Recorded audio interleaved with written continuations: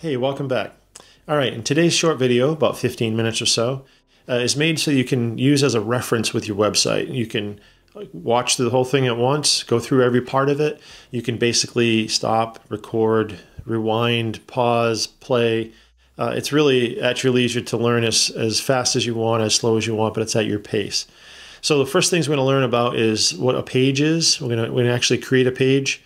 I know you know this stuff, but we're going to create a page, and I'm going to show you a little trick there just as a side so you know where how to distinguish between a page that is published and one that's not. And then, of course, one that is published and now saved. So I'll show you that. We'll erase the page. You'll see. You'll see. It's pretty cool. Next thing we're going to talk about is page navigation, because once you create a page and you publish it, there's two steps to that. One of them is actually creating the page. The second step is placing it within the navigational structure within your website. And I'll show you how to do that and make submenus for that, or drop downs as they call. And then, of course, we'll get into the actual video page. Reformatted it a little bit for you. You had 6 columns. I added 3. I brought it down to 3 so you can see the differences between it, but you'll see that in the video. And also what that does is it kind of auto resizes the actual images for the YouTube videos, that is. And if this is, hopefully this will answer all your questions. And if you're ready, let's go. Ready? All right. See you soon. All right. We start off at the dashboard as usual. And one of the first things we do, as I often teach WordPress and the Divi/WordPress Solutions theme builder, that is I usually work from 2 places. That's the dashboard and a fresh live site.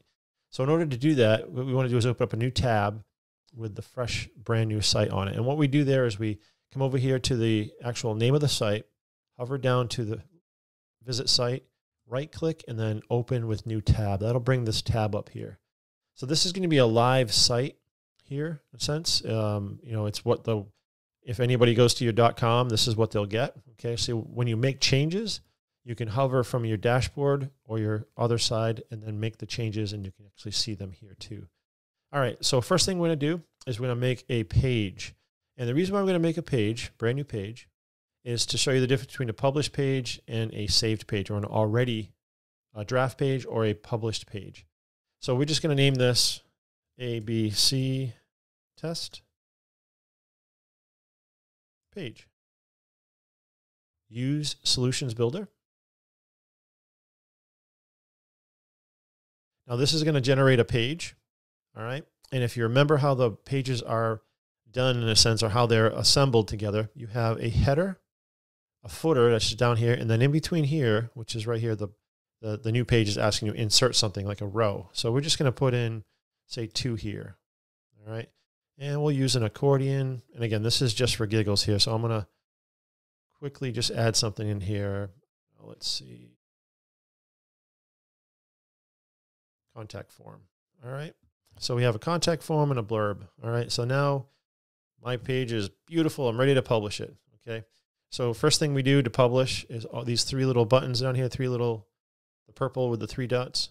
Hit that plus sign. And this is the difference, what I'm looking for here. This is a non-published nor saved draft. So it's a brand new page we haven't done anything to. If you want it published, which means the world can see it, okay, it may not be indexed on your site or attached to your navigation, but it's indexable. In other words, that Google, you could get to it if you actually searched for that particular page name. Okay.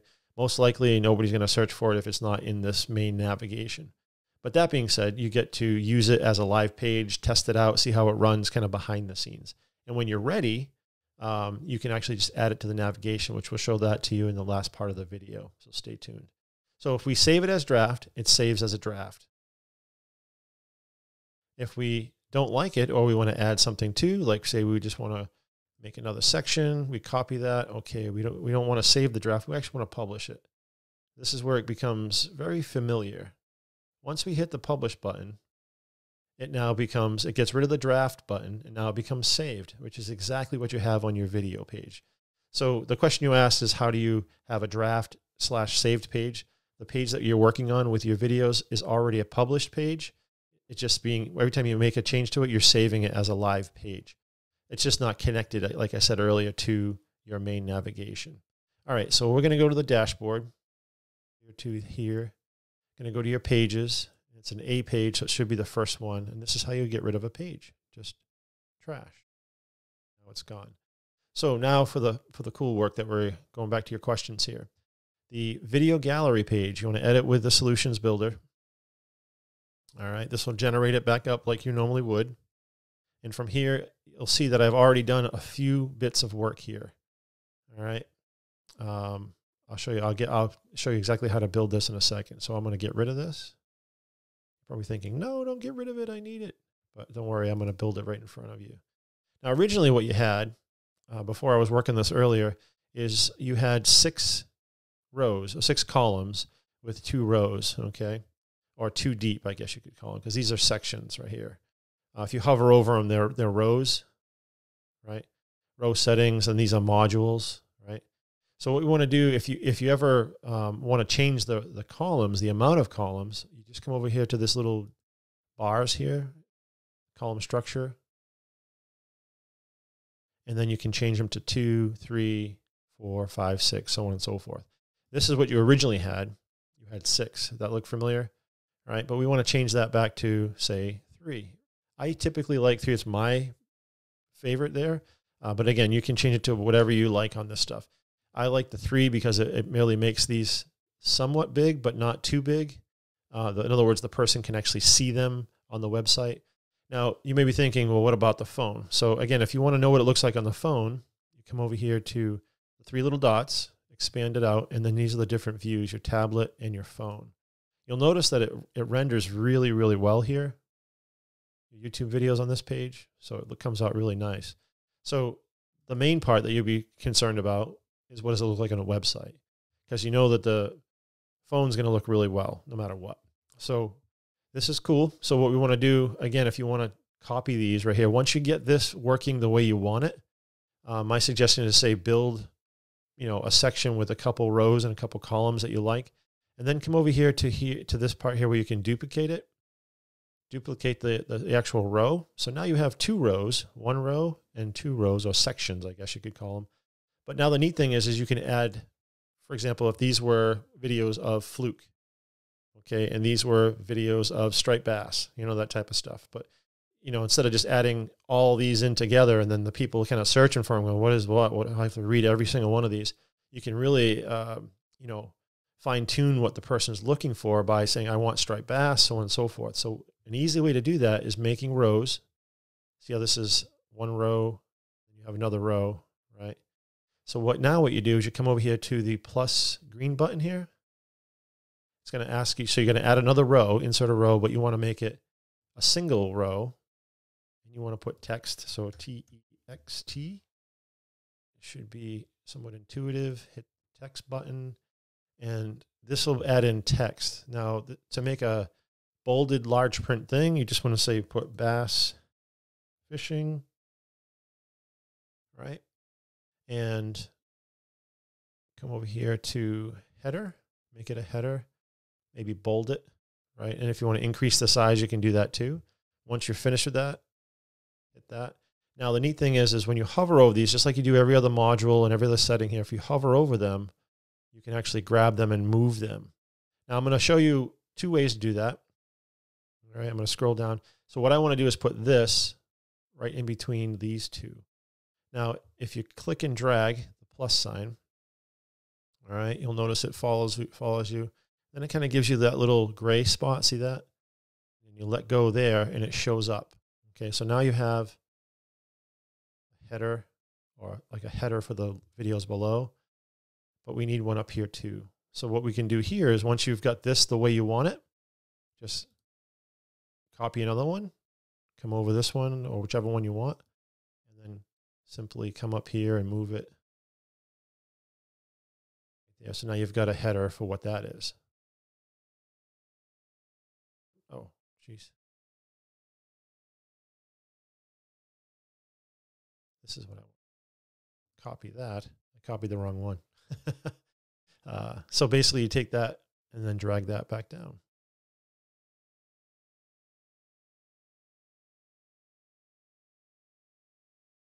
So from right here, you basically just, as you copy this, you take that plus sign, drag this, down to the gray sign is, the gray spot. And now you've got your heading for what these videos are about and another heading for what these videos are about. Again, you always try to do the right Christian thing and save your page. Bad joke there. But once you're ready and you're through with this and you think this is set up the way you want it and you've got all your, so in other words, you've got all these 6 videos that you can go to your YouTube channel and then just change the URL. And if you remember how to do that, which I think you do, but I'll just go over it real quick, hit the settings button, come over here to the YouTube file, settings button here, insert URL. This would be copied from up here at YouTube, right? You'd copy this from YouTube, not this one, whatever that YouTube URL is. And then once you paste it in here, this insert into post will be highlighted and you click that button and that would again make that, or change that video out. So once you get your videos all set, you save this. Once you get your videos and your headings set, I'll leave this page the way it is. And of course you can change it, manipulate it. If you want, you can call me. We'll zoom over a call. We'll figure something out. If you need some more extra help, that's no problem. Come over here to the page and save it. And then what we can do is Visual Builder. All right. Now I've got this page here. Now this is a live page. Okay. So in essence, this is what the page is called. Okay. 2977 something. So if you copy this and put it into your URL somewhere else in another one, if I Control C or copy it, open up a new tab, paste it, it's going to be that page. Okay. So it's live, but you can't see it from your website because it's not here. The only person that can see that would be you who had this URL. All right. So how do we get, the question is how do we get that page put here? Okay. And how we do that, go back to your dashboard. All right. And you scroll down to Appearance. All right. And then under Themes, Widgets, Menus, click on Menus. Now there's the page that the most recent page that we added. So put a checkbox there. Now when you add this, it's going to bring it right down to here below this part. All right, now if we save this, I'm going to show you a couple different things, what happens here. You save it. Now you've got, this is your main navigation, all these. You come over here to your live page and then refresh. You'll see it gets added right there. Okay, that's not really, I don't know where you want it, but that's one place to do that. If you go back here, say I don't really want it there, I want to move it up. Photo, like just next to photo albums, you can leave that, save the page, refresh. Now it's moved over. Okay. Now, if you want to make it a drop down, say of video album, like, photo albums, video gallery, that type of stuff, you want to make this underneath this, which is called a drop down. Very simple to do. Come over here to the actual navigation structure. When you get the actual cross, click on it, left click, and then drag. You'll notice these little dotted lines. It tells you where it's at. And just where you want it, let go of your click. Now it's there. So now when somebody hovers over the photo album, the video gallery item will display, and then they can click on that. It brings you right to save it. Come over to live page. You'll notice this will go away. What will happen is this will, that space that's here, these two contacting here will be right next to each other. And then this will have a small little arrow going down once we refresh. And the arrow going down that you'll see here basically means that there's something underneath it. You hover over it. There's the video page. Click on that. There's your video page. All right. So that's pretty much it. To resize the videos, you had asked the question, how do you resize the videos? As you can see, when we basically change the structure of the page, like these columns, when we go from like 6, if you went to 8, 9, these things would get smaller and smaller and smaller. The less column you have, the larger the image will be. So there you go. So if you want these bigger, in other words, to fit half the page, make it 2, instead of 3, that type of stuff. If you want them a little smaller, you can make 4, 1, 2, 3, 4. And then these 4 columns, that is, and then they'll be smaller. course, you had 6 earlier, so that made them really tiny. So that type of stuff. But this seems to work out. This is my preferred thing. I like 3 personally, but you can change them to whatever you'd like. I'll leave this page, like I said, set up. This way you could use it. Just go from there. So if you do have any questions, give me a call, shoot me a text, and we'll get together again. All right. God bless. Take care, and we'll see you soon.